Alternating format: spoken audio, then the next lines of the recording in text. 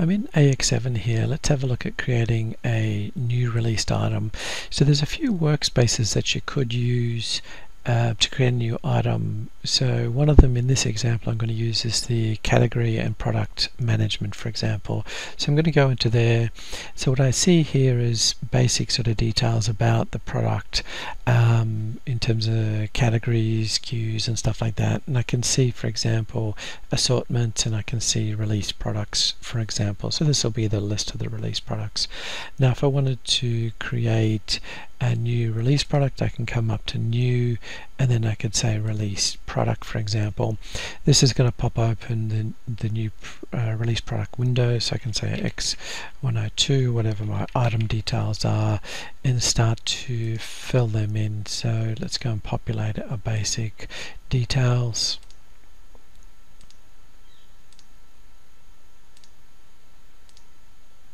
Alright, so it's a basic each item, got our basic reference groups configured, and we can say OK.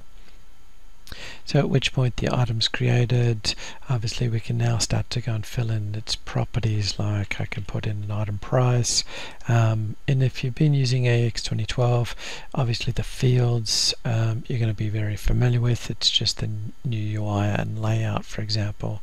So in this case we've got a basic purchase price and sales price. I can go into configure basic details like the default order setting, for example.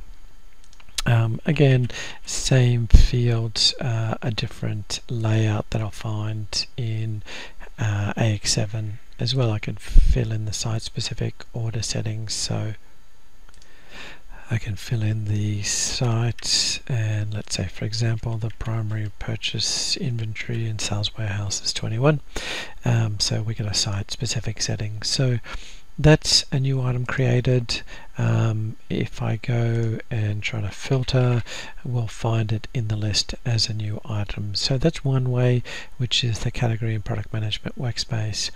Now, if you have been using AX2012, you might be wanting to find the menu, and of course I've still got the product information management menu.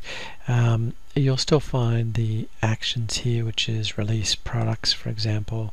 So I can go into release products, and I can come up to new here, for example, and this will be familiar if you've used AX2012. Obviously the look and feel is different, so X103, for example, as well. I can fill in my reference field, so we can pick our posting, pick how we're going to manage in the warehouse if we need, pick any tracking dimensions. Alright, so it's a basic each item, and that's going to open up the released item, so then we can go and configure it. So we can put a basic purchase price, for example, put a basic sell price if that's what we need to configure. Obviously the values you need to go through and configure. We can configure our default order, so this is a purchased product, so I can go and configure the site that we're going to purchase inventory and sell this, which will allow us to do our site specific settings. So I could say our warehouse is 21 for purchase inventory and sale, for example.